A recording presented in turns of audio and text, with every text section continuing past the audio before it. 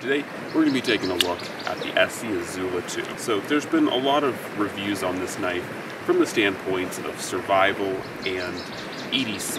And while I think this knife is generally a pretty squared away knife when it comes to those, I'm not going to try to add my points or opinions on this knife from either standpoint, even though I do EDC this knife quite frequently. I'm going to be talking about this knife from a bushcrafter standpoint. And the primary reason I want to do that is if you've been around this channel for any length of time, you'll know that I love my Mora Eldris, and I've compared the Mora Eldris to this knife on quite a few occasions, saying that the Eldris is essentially the ESEE Izula killer. And while I largely think that that sentiment is still true, if you are looking for a budget knife that can do most of what this knife can do, this knife still does offer some value to people who are willing to go the distance and spend the extra money. Now, I will say this knife is over double the cost of a base Mora Eldris, so ultimately, while the Mora Eldris and the ESEE Izula are in a similar range, or they're targeted to a similar group of individuals, people looking for a very sturdy, very robust, and very useful small neck knife, I do think that the ESEE Izula is a little bit different in the way that it does its thing, and that's primarily due to the differing grinds. When you look at the Mora Eldris, it is it's a Scandinavian grind that's a little bit modified on the belly to give it a relief cut so that it can do a little bit better biting.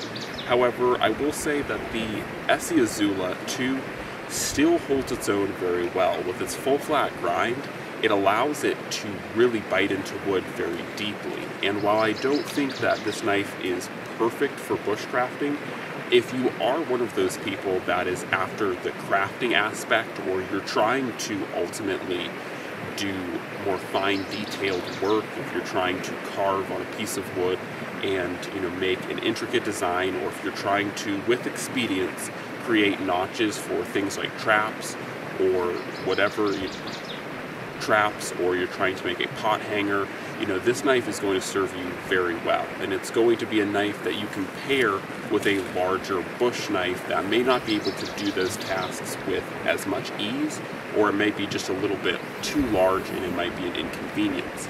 This knife will be able to, like I said, create something like a pot hanger notch very fast, very efficient, and with very few cuts. Actually, it's very surprising to me how well this knife does perform. So ultimately, what I have to say is, if you're a bushcrafter and you're looking for a fixed blade companion knife, this might just be what you're looking for. It's one of those knives that's very robust. If you want something that is very tough, robust knife that you can use in a lot of applications, smaller applications, without fear of it breaking or coming apart at all, because this is very tough, this is a great knife for that. It is also, like I said, a very great knife for doing detailed work and creating intricate designs or doing notches with very few cuts. When I was doing my test and comparison between the Izula, the Eldris, and the Companion, I was very happily surprised that this knife was actually completing notches a few cuts before something like the Eldris or the Companion would. And once again, I believe that is due to the fact that the Eldris does have at the base of the blade, a purely Scandinavian grind, and when you're trying to push that big wedge through wood, it's just a little bit harder than a very thin, very precise edge. So ultimately, while I don't think that this knife is substantially better than something like the Eldris, it might just be up your alley, and ultimately, I do like the ergonomics a little bit more. They give you a little bit more space, and you can really hold this knife with a good 4-finger or 5-finger grip, and it's just a little bit larger than something like the Eldris. So it's one of those things where you have to take your own personal needs into consideration, but this really might just be the blade that's better than the Eldris. So I think it outperforms it just a little bit, but maybe not quite enough to justify the over double the cost.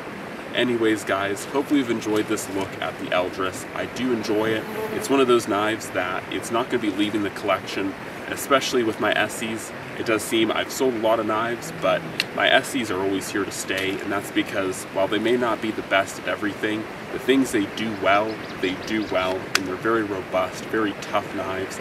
The Rowan heat treat is a very legendary heat treat. You can really run these knives through the ringer, and they keep coming back for more. So that is my base.